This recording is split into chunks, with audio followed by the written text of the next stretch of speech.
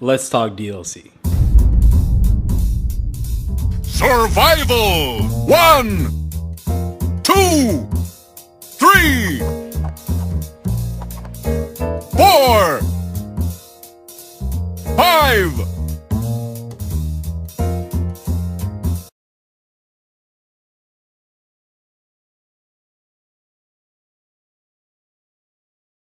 We do have one last bit of information that I'm sure you guys are more interested in than anything else. The PC release, that beta will be live tomorrow, 1/12.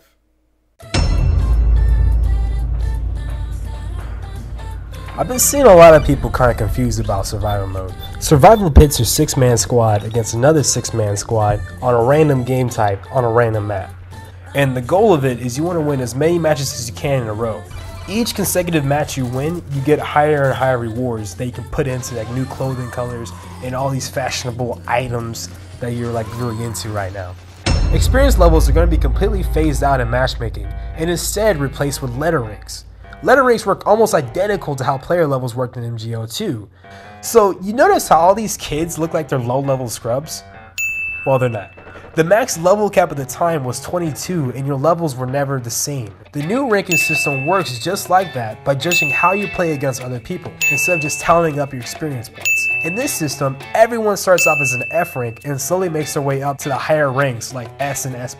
For example, are you an E class and you outgun and overtake a B class in the scoreboard? Congratulations, you just got a boost. Did you take out an A class and reach the top of the scoreboard and win a match? Another boost for you. Overtake an S class? Another one. The same principle applies to the reverse. If you're an S rank and placed on the bottom of the scoreboard against a lobby full of F rank scrubs, congratulations, your ass just got demoted.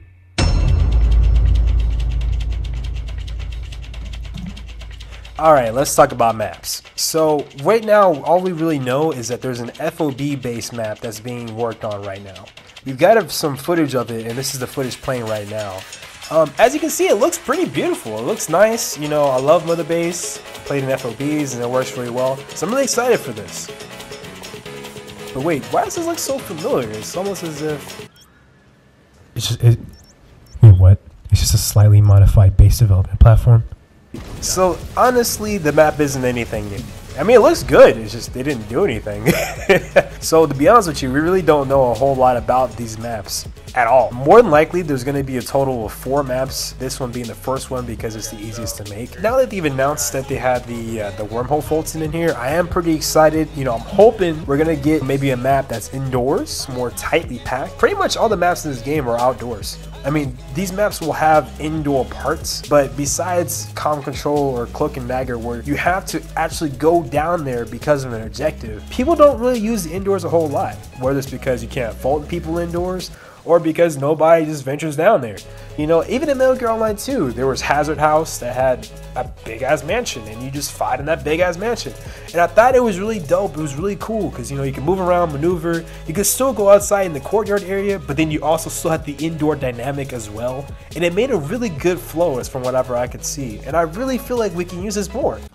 Now you might be asking yourself, okay, cool, knife is fine. I mean, we already have that now. I mean, you can do a throat slit when you have somebody hostage, and that's just fine. The throat slit animation's hella fucking slow. If you're trying to slit someone's throat after holding them hostage again, by the time you get out of the animation, you're already shot down. So this knife actually really does make a big difference. The second feature we got announced is padding. The reason why padding is significant is this clip right here. This fucking clip right here. This fucking clip right here. You see how this kid stunned both of them repetitively, but because you can just easily run over there and kick them to get back up, it doesn't matter. You're still spamming bullets, you're still raining down hell. As the attacker in Cloak and Dagger, it is harder to do stuns simply because of how easy it is to wake someone up. Now, with the introduction of the pad, you have to actually sit down and do a pad animation for a few seconds, leaving you completely vulnerable and open to any sort of enemy attack until that person's woken up again. This makes it riskier to go and save a teammate, and you have to think more methodically about getting stunned,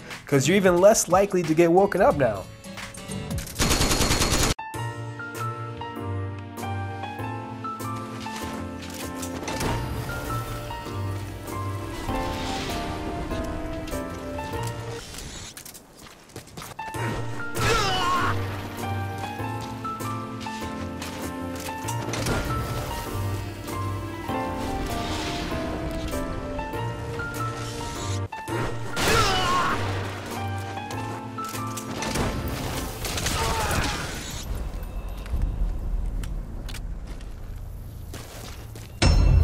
Now this part isn't confirmed, but historically they've always given out 2 more unique characters with each DLC they've released. They've already continued this pattern by simply having 2 unique characters in this game.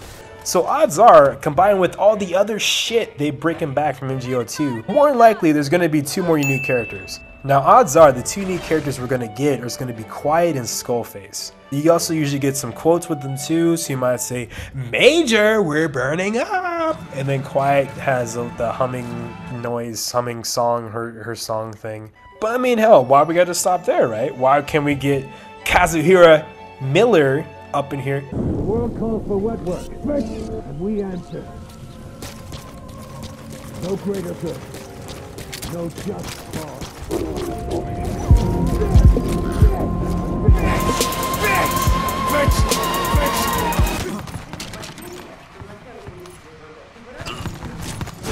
Hell, I'm not even gonna stop there. Shoot, let's put in decapitated African child Hideo Kojima.